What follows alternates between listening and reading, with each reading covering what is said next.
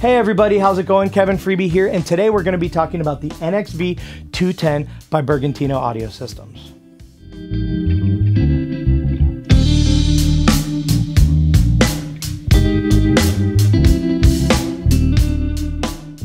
Alright, so first things first, I want to go ahead and say thank you for watching this video. I want to say thank you for coming by the channel.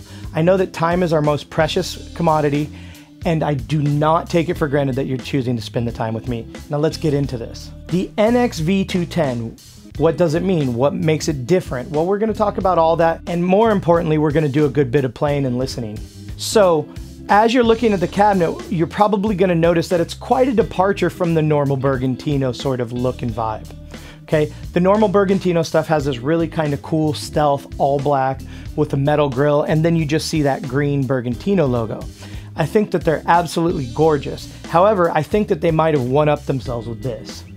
I mean, if you look at it, it's an absolutely stunning looking cabinet.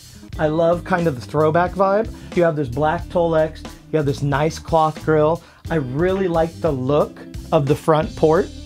The NXV stands for Neo X-Treme Vintage 210. Once again, 210-inch speakers, that's where the 210 comes from. N for Neo, X for Extreme, V for Vintage. One of the things that I found very interesting when I heard about it was the fact that it does not have a tweeter. And I'm not gonna lie, I was a little concerned. I play lots of different styles of music, some of which being pop music and top 40 music. And so you might want more of a quote unquote modern sort of, I think of it as like a zingy sort of sound with a good bit of treble. And so I was worried about the idea of there not being a tweeter. Although the cabinet seems to be geared towards more vintage fans, I found that it is completely versatile and can do all of the zingy things that I need. Now, when I do want that extra zing, I hit the bright switch on my Bergantino amplifier, and that helps out greatly. What I found is between those two things, between this cabinet and the bright switch here, I didn't feel myself ever wanting for more from the high frequencies. The cabinet is very full range. I typically play a 210 with a tweeter paired with a 112 with a tweeter. So I normally have two tweeters in my setup. This and what I'm miking is just gonna be just the 210s. Once again, I know that I keep saying this, but no tweeter, okay? I don't know why I wanna drive that point home so much. And I think it's because I'm still really, really impressed that this thing sounds as versatile as it does, and it has no tweeter.